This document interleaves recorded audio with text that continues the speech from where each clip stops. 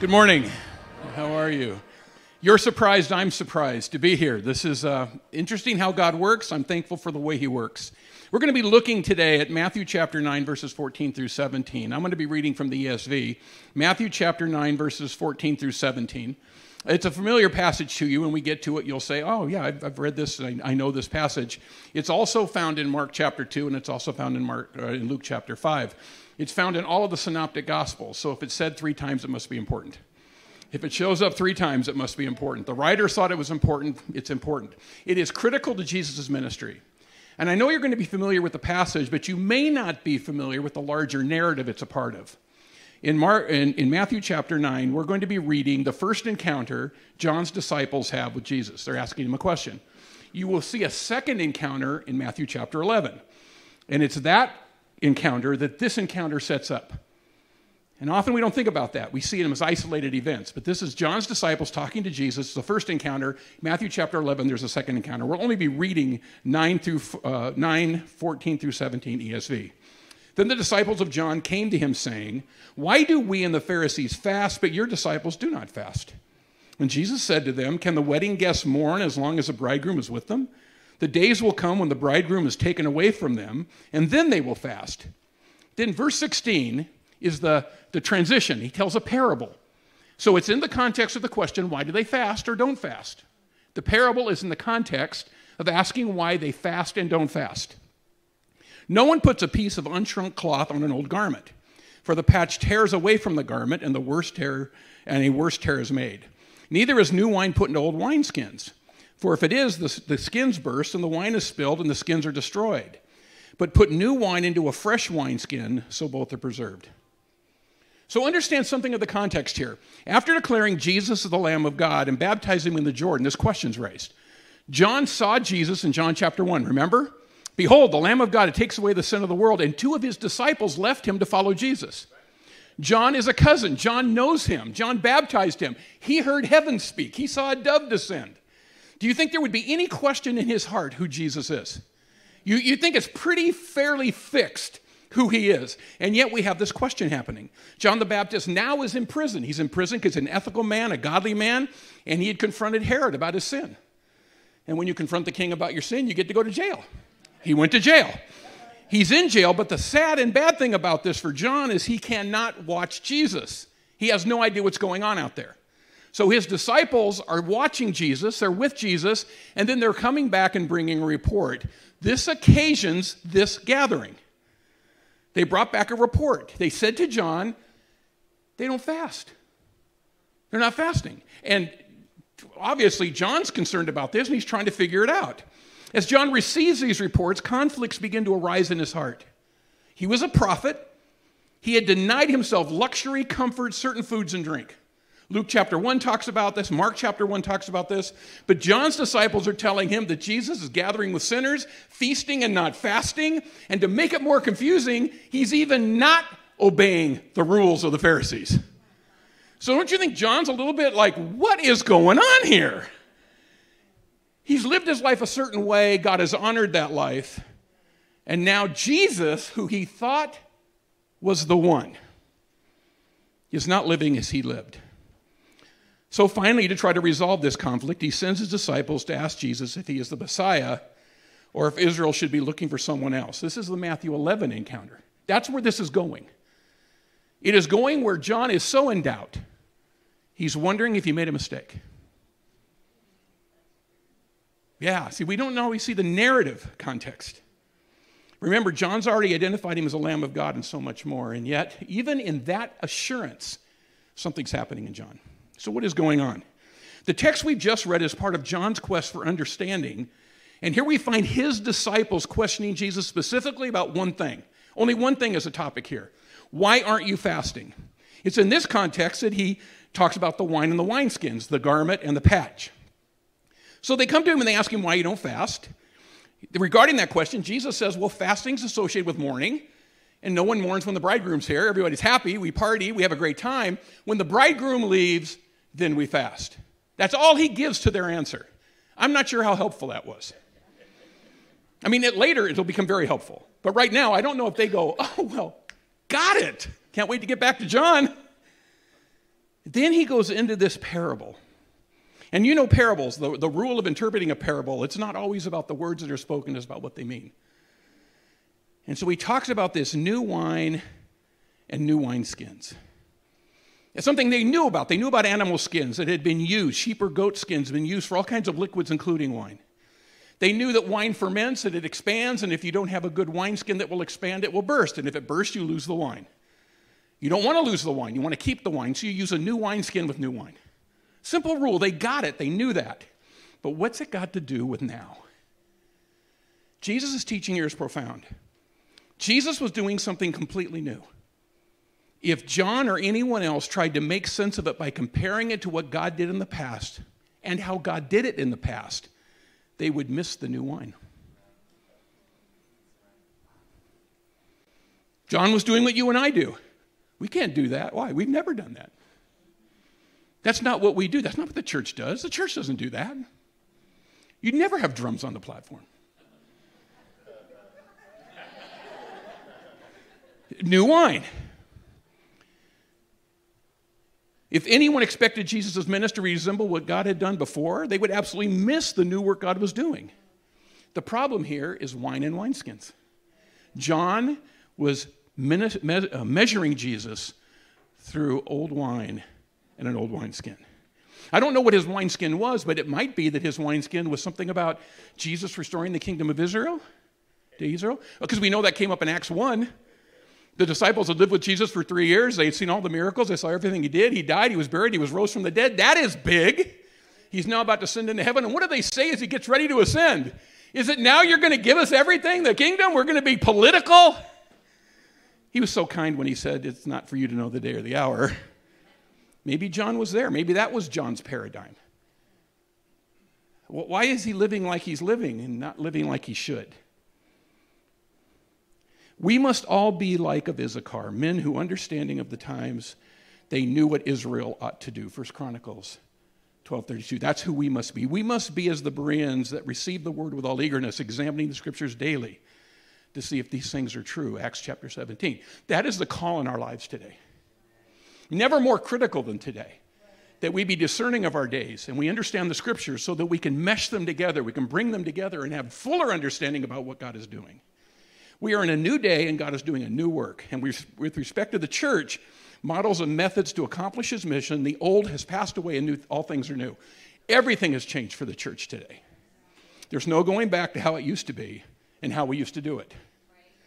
And so I've had some of my pastor friends tell me, when are we going to be back to normal? And I said, you are in your new normal. This is it forever, or until it changes again. To put it another way, the pandemic alone has and continues to force reflection, conversation, prayer, adaptation, innovation, and most importantly, assessment of the sustainability of all models of ministry. This is in the U.S. and around the world. The pandemic alone, this is not the political stuff, not the divisions in our political parties, wars and rumors of wars, all of that aside, just the pandemic has required this conversation. So the church is exploring whether we have effectively ministered the gospel to increasing numbers of peoples, plural, because I'm speaking now about people groups, not people like me, but people different than me. Are we effectively ministering the gospel to numbers of peoples in our community with the result that they confess Jesus as Savior? Well, what we see is some churches growing, and they say they have converts, but I want to be honest, and I'm not being cynical. We need to explore if they're converts, because I hear of people coming back to Jesus, which I love to see happen. And if you need to come back, please come back. Don't hear this as not being negative. Please come back. But that isn't the same as reaching into your community and winning people who've never known Jesus. And what I see by the statistics is however much a single church is growing, we are not growing faster than population, which means we're having no impact. And we have to wrestle with this. We have to understand this. We have to feel this. We have to determine if we're effectively making biblically defined, healthy, reproducing disciples. I'm not sure we are. Why? Because when the pandemic hit, we sent everyone back to their neighborhoods, and how few knew what to do. They wanted to get back together and meet in the barn and get their kids in the class, and they wanted to have their worship services. It was about gathering. It wasn't about being dispersed and sent. And being in a neighborhood now where the only thing I can do is minister to my neighbors. I wonder if we made disciples. We did disciple them to arrive on time. We did disciple them to get in the building on time. We discipled them to tithe when they needed to give money to their offerings to get their kids and pick them up. They can do that. But we left our neighborhood so quickly to get back into a building. We're measuring whether or not we've been fruitful in multiplying healthy, reproducing congregations and crossing the barriers that are around us to reach more ethne. No, we haven't. We're not planting churches. We're not planting churches. There aren't more churches. There are fewer churches today. There are fewer churches today than were 10 years ago. And that's because big churches are the thing. God bless this church that decided to get small again, to get into the neighborhood again, to begin to rethink even what the gathering looks like. Hallelujah. Are we effectively sending workers to go into all the world to make disciples and serve global ministry? Well, I'll tell you, if you're not sending them to the neighborhood and they won't go, they're probably not going to places around the world. Probably not. So with respect to the Great Commission, and I'm speaking about this expansively, which would include witness, evangelism, discipleship, mobilization, and celebration. The whole of the work. Have you been contending for the peoples around the world? Have you been contending for the peoples in the U.S. and around the world who have yet to hear the good news? As Matthew 24:14 says, and this gospel of the kingdom will be proclaimed throughout the whole world as a testimony to all nations, and then the end will come. Do you realize the second coming of Jesus is somehow inextricably linked with the proclamation of the gospel to every peoples? You keep waiting for Jesus to come. You're looking up. You want him to come. Well, until everybody's heard, he's not coming. Matthew 24:14. He loves people too much to leave them here. Much more than we love them sometimes. Have you been passionately praying hard for the Lord of the harvest to send more laborers into the field? Matthew 9:37 and 38. And then he said to his disciples, the harvest is plentiful, but the laborers are few. Therefore pray earnestly to the Lord of the harvest to send out laborers into his harvest. Have you been praying that prayer? Do you pray every day that laborers will be sent to the harvest? God send someone. God to send somebody. Do you read your paper reading that when you read about a nation that's at war? God send somebody there.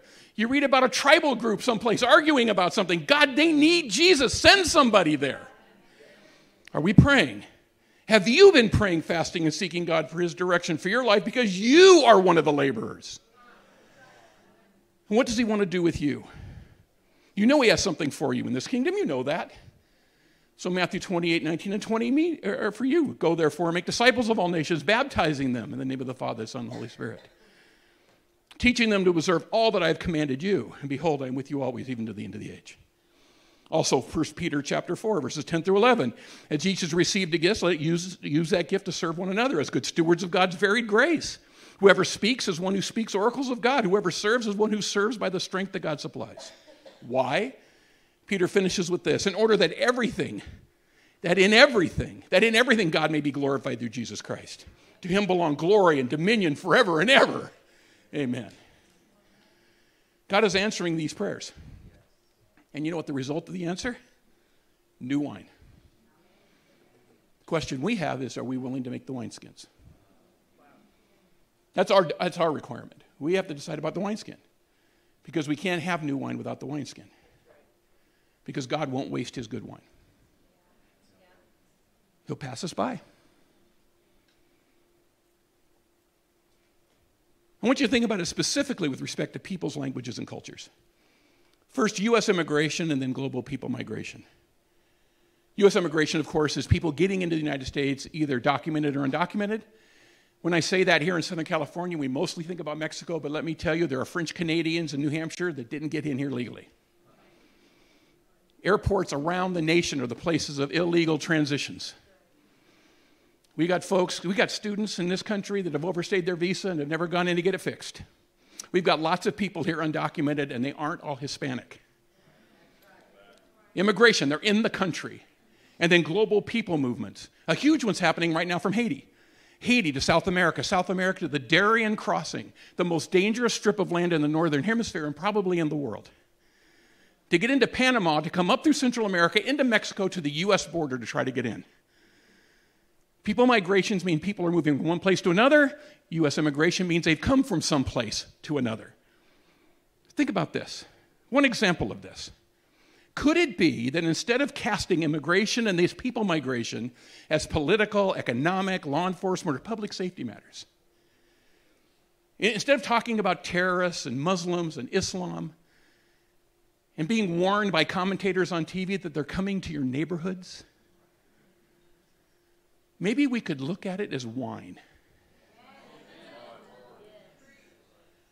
Maybe it's wine.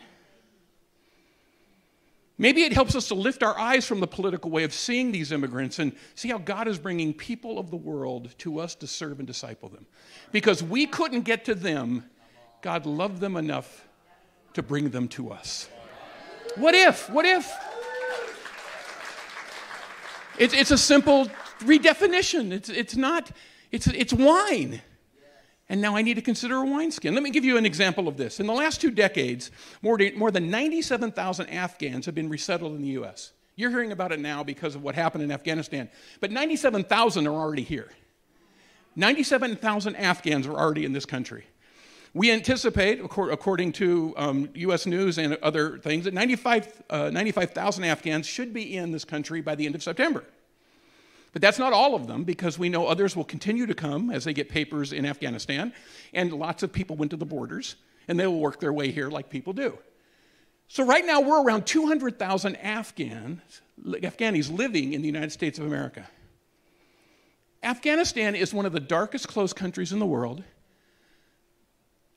It's a nation, as of this morning when I ran the numbers, it's a nation of 39,624,000, of which 1% could be Christian, which means that there's probably 2,000 believers of some kind in this nation, and they're part of only 2 tribal groups. Because of the 69 tribal groups, only 67 might have heard, which means there's only 2,000 believers in Afghanistan, but 200,000 are brought to a nation with churches, and Christians aren't at the front of the line to receive them because they didn't see them as wine, and so there was no need for a wineskin. You see, you can't fix something you don't see. You can't partner with what doesn't exist. You can't gather what isn't being given. What if it's wine? What if these Afghanis have been brought here from many of these 69 tribes that have never heard once the gospel to be won to Jesus? What if that is what God is doing here? What if God is mobilizing his church, perhaps in ways never done before, so that we could see God do something great in winning a nation that's 90% Sunni Muslim, 10% Shiite Muslim, with maybe 2,000 believers? So who's ready? Well, disciples who can see are ready. Disciples who love wine are ready. And they love to build wineskins already. But disciples uniquely, disciples who are bilingual, trilingual, quadlingual, those disciples can be ready. Because when we think about Southern California, and particularly Orange County, there's a lot of folks here that speak English and other languages. Right now, the main languages in Orange County are Spanish, Vietnamese, Chinese, both Mandarin and Cantonese, Korean, Tagalog, Japanese, Arabic, Persian, Farsi, and Dari, Hindi, Russian, German, let's see, anything else? That's pretty good. Armenian. In fact, I pulled 2 lists because it was kind of funny. French, Creole, Italian, Portuguese, German, Yiddish, Greek, Polish, Serbio-Croatian, Ukrainian, other Slavic languages. That's in Orange County, the land of Disneyland. It's a small world, indeed. Indeed, it's a small world. So I wonder, how many of you speak English conversationally or fluently? Okay, how many of you speak English in one other language conversationally or fluently? Raise it high. Look around you. How many of you speak English fluently and 2 other languages? Raise your hand. Okay, anybody else? Okay, there's some. How about 3? English and 3 other languages. Anybody speak English and 3 other languages? Back in the back, okay. Let's take a risk. Anybody speak 4? English and 4? Harun, I'm looking at you wondering. Yes, you do. Now, why? So you can work at the post office? So you can get a great job translating in the court system? Or because you know Jesus and now you can jump a fence and tell someone about Christ? So you're ready. You're ready. And the start is in this building right now. Because if you can do it in English, you can do it in any of those other languages. And then who's got the connections? Who's got the connections to build the bridge? Who can find the person of peace? I want you to think of relationships you have with someone of another language or culture, someone who's different than you. Sometimes you can't tell by looking at them, but you hang out with them and you realize they're not from around here. Think of your relationships, and don't just think about people at work in your neighborhoods and schools. I want you to think everybody you know. Like the barista that knows the kind of car you drive, and when you drive up, knows your drink and starts your venti quad white chocolate mocha, no whip, no foam, 180 degrees, well stirred before you get in the building. That's my drink of choice. But your barista knows you better than you know your barista. What if your barista is a person of peace? Who are the people in your life that can become a bridge to other people groups in Southern California? Who can you reach? I wonder if anyone was in the military. I wonder if they were in the military and served in this long war in Afghanistan and who there became familiar with Pashto or Dali, the two languages of Afghanistan. Anybody here speak Pashto? Haroon? No? Haroon, do you know anybody that speaks Pashto? That means this church is ready to translate services to the Afghanis if anyone invites them over. That's how close we are to doing this. You just have to like wine. And then you have to want to do the work to build your wineskin so you don't lose it. If we miss this new wine and wineskins, it would not be the first time. I sat with a dear pastor friend, older than me, many years in ministry. I said, "Sir, tell me something you regret. So tell me what you've learned." He began to weep instantly. Instantly. He said, "I miss the Jesus movement. I knew that God wasn't going to work through long-haired kids that didn't wear shoes. I knew their music was not of God. It was nothing like the music of the church. I knew that sitting on the floor, you're not going to come into church to sit on the floor. You're not going to come in and walk in our carpet barefoot. So I taught my church to hate them too. And none of the young people came to our church, and we were so proud of that." And he's weeping, and he says, "But I missed it." And I said to him, "Well, is that why you're what I would call now an early adopter to any move of God? Because I've noticed whenever God's doing something, you're there. Even if it's wrong, you're there. You correct later." Because that's how he is. He would get engaged, and then if he found out it wasn't balanced, he'd step away, but he got engaged. And he said, "Jim, I've made a decision. I'm never going to miss another move." So we could miss this, folks. We could miss this moment. It's not about Afghanistan. It's about wine. All the wine that's out there that needs to be gathered, wineskins that need to be built, and whether or not we are willing to build the wineskin. Father, we come to you in the powerful name of Jesus, and I pray for us, all of us, that, Lord, we will realize that there are moments that come and go, those koinonia moments that we talk about so much in the Bible, this moment the door opens and it closes. We're at that kind of a moment right now. So, Jesus, I pray you would speak to us. Make us be the people you want us to be. I know you love this, Lord, because you're the one that told us to go into all the world making disciples of every nation, whether they're out here or they're out there. In Jesus' name.